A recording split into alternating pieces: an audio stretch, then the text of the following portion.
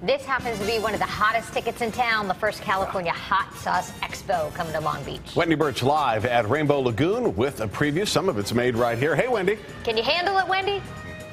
Hey, good morning, everyone. So here's the deal.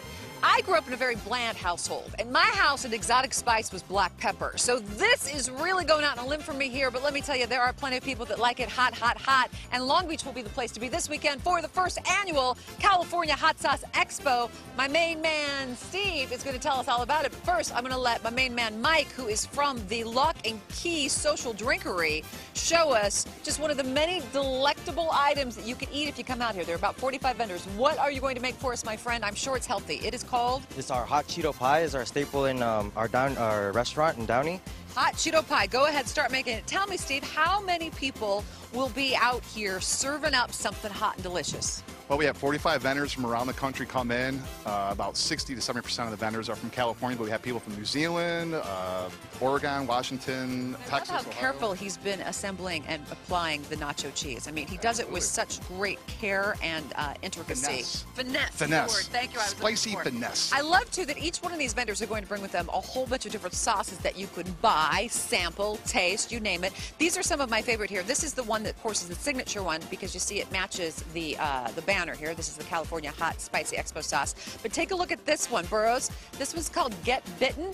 It's made of the same stuff that pepper spray is made out of. So you could either, you know, like if you were talking back to me, I could, you know, get my pepper spray, or I could just throw that at you. You know what I'm saying? And that could hurt you really badly. By the way, how'd that work? That looks delicious. Really, really bomb. All right, really, let really me good. Just go with that. Oh yeah. Woo, baby! All right, I'm coming right around because I got to talk to Ed here. This is Smoking Ed. Smoke, you smoking? You? I can't even talk now. That's only a Cheeto for the. This is the Reaper pepper, the hottest pepper in the world. Yeah, this is the Guinness Book of World Records, the hottest pepper in the world, Carolina Reaper. What would happen, just real quickly, if, say, I saw this and I was like, you know what, I'm just going to chew down on a couple of these Reaper peppers. What would happen to a person like me? Well, first you get this really floral flavor, and you go, oh man, this tastes good. And then the look of pain and fear would come over you.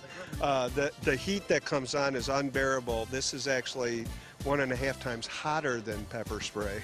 So wow, so like I would be like doubled over and you're gonna cramp, you'll throw up. I mean, that's just sounds like a fun festival to me. Yeah, it's a lot of fun. It's gonna be going on all weekend long down here at Long Beach from 11 to 6. The admission's $10 to get in. They have a website. I believe it's CAHotSauceExpo.com. Easy enough to do, and should be a good old time. Okay, anybody? Dare me? Dare me? Dare me? Dare me?